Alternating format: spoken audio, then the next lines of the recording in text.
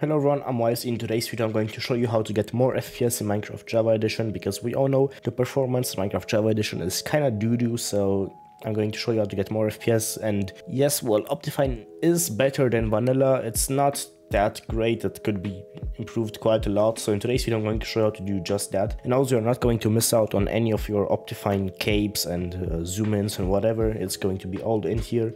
If you go to the link in the description, this GitHub page, it's a mod pack actually. It's called Fabulously Optimized, and you can see all the mods here if you're interested in like downloading just one of them or just a few of them. You can see what they do. For example, ferrit core reduces RAM usage, so does hydrogen. Also down here you can see a table with some Minecraft launchers: CurseForge, MultiMC, and Vanilla, Prism, and GD. I do not really recommend using MultiMC and CurseForge for this. CurseForge is not that greatly optimized. MultiMC is pretty old and doesn't have a lot of features anymore, and it's whatever. I actually recommend either Prism Launcher and GD Launcher. So in today's video we're going to use Prism Launcher. I actually use GD Launcher. I tried to do this with GD Launcher since it has a like more modern UI, and it just does not want to install it. It doesn't want to work. So in today's video we're going to use Prism Launcher. So we're going to go to Prism Launcher, install, get the installer for Windows 10. Also, if you are on Windows 7 or something for whatever reason, or Linux, Steam Deck, and macOS, you can choose those here. Click on this.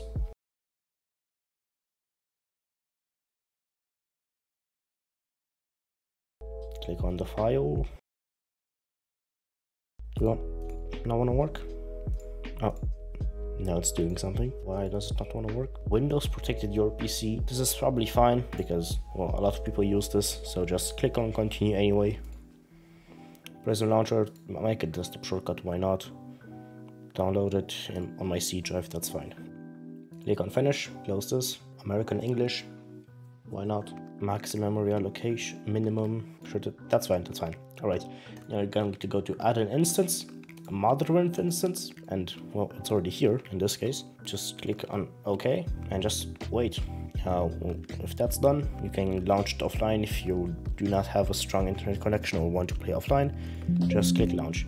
Oh, of course I forgot. You need to go to your settings, accounts, and then add Microsoft or Mojang if you haven't migrated yet. Logging in with Microsoft. Alright, that's done. Close. Now we can launch. Now it's going to download some libraries, and I'm pretty sure the other mods, I don't think they installed it that fast. Alright, when that's done, you should hear your PC ramp up and the game should start. As you can see here, you cannot launch it anymore, you can only kill the instance. It's gonna take a bit for the first time because it's, of course, loading a lot of stuff. And here you can see Minecraft. Here are all the mods. It's actually just 39 mods apparently. These are all the stuff. And if I'm going to load up a world here, I'm going to call it